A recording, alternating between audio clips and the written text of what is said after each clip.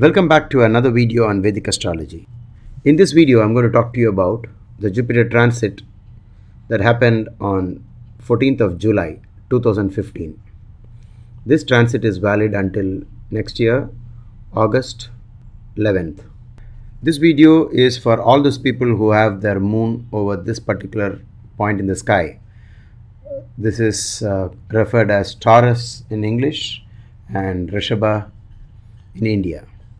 If your moon is exactly on the border of these two signs, or maybe just enter the sign at 0 degrees, then the effect of this Jupiter transit has already begun for you 6 months before, and it will end 6 months before it ends for other people born in your sign.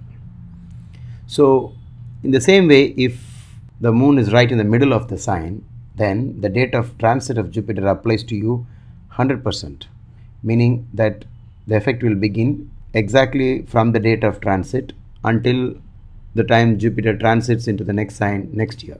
But if your moon happens to be here, in that case, the effect of Jupiter transit will be postponed by almost 6 months. If you are here, if the moon is in the beginning of the sign, then it is Kritika, then you are a Kritika Nakshatra person. And if it is over here, you are a Rohini Nakshatra person. And if it is over here, Mrigashira 1 and then Mrigashira 2.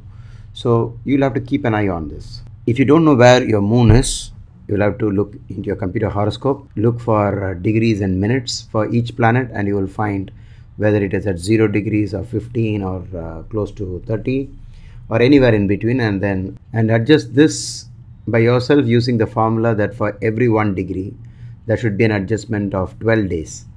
This is based on the idea that Jupiter takes roughly 1 year. Jupiter takes 1 year to move from one sign to another.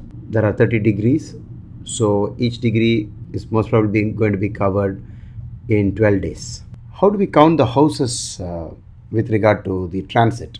We count it from the moon and not from the ascendant. So these are the numbers. This becomes the first house, second and third. So before this transit happened, Jupiter was in the third house. And on 14th July, this Graha just moved over and he is right now here. And after some time it will be here and so on, and next year he will be here and then he will cross over. So let's keep it here. And this Jupiter is right now in your 4th house.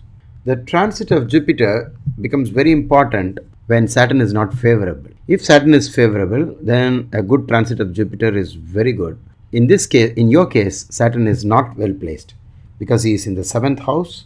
The transit of Saturn over the 7th from your moon over your 8th is all considered unfavorable. The classical textbook, which has given a lot of information on the transit of planets, Phaladipika, says that whenever Jupiter goes over your 4th house, there will be sorrow. Sorrow that is related to your relatives, blood relatives or distant relatives. This may be also tensions of fight with your relations. Humiliation also is possible in general when Jupiter goes over the 4th house. And danger from quadrupeds, meaning that those that have 4 legs. In those days, I think they were referring to the animals, bulls, any animal that could hurt you. Sometimes it may include even an elephant.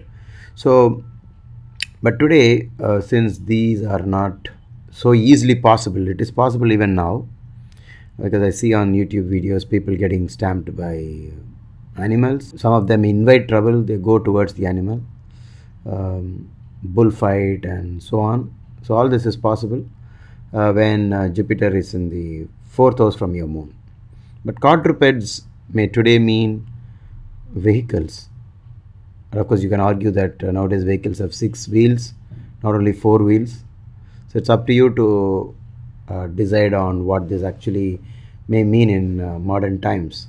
But generally we can say that there is some danger with caused by vehicles.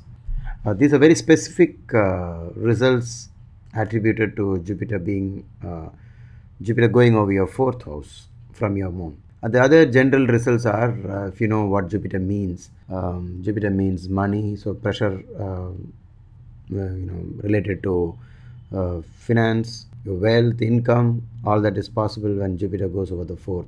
Jupiter is also called as the Putra Karaka, so concerns due to children is possible. Jupiter is the ruling planet for teachers, school, college, professors. In all these areas, there might be some issues. The fourth house in general is also vehicles or comforts. So your comforts there might be some problems related to your comforts. Jupiter also rules gold. There might be loss of gold that is kept in your house. That's also possible. Maybe you can minimize all this by using your free will, not that you will have to experience all this as it is said. And in any case, you can't decide solely based on transit.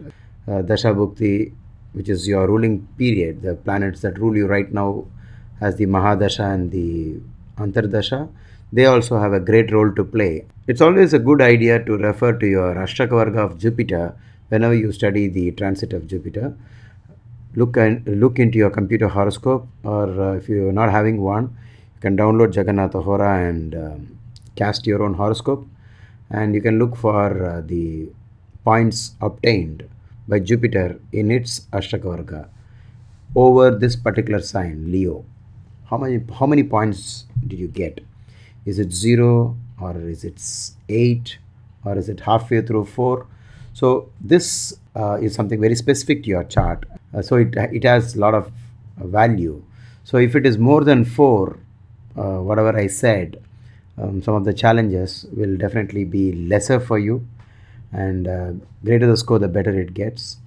But if it is 0 or 1 or closer to 0 and less than 4, then you will have to be a little extra careful with the indications that we have just pointed out. Whenever it comes to the transit of Jupiter, keep an eye on this table. In this table, you can see the good houses of Jupiter. Jupiter in the 2nd, the 5th, 7th, 9th and 11th. Whenever it comes into these houses from your moon sign, it's very favorable. And during such times, when planets move in the corresponding houses, for example, if it is occupying your 2nd, then if a planet goes through the 12th, the good results are blocked. In the same way, good results are blocked. Even the negative results or the bad results also can be blocked. So let's look at this second column over here. How you can use this during this transit. Because you know Jupiter is going over your 4th house. Therefore, you can use this particular column. And you will see that if planets move in the 5th house, it blocks the bad results of Jupiter being in the 4th. So during this Jupiter transit, you'll have to look out for planets in transit, of course, going over your 5th house. And your 5th house is Kanya or Virgo.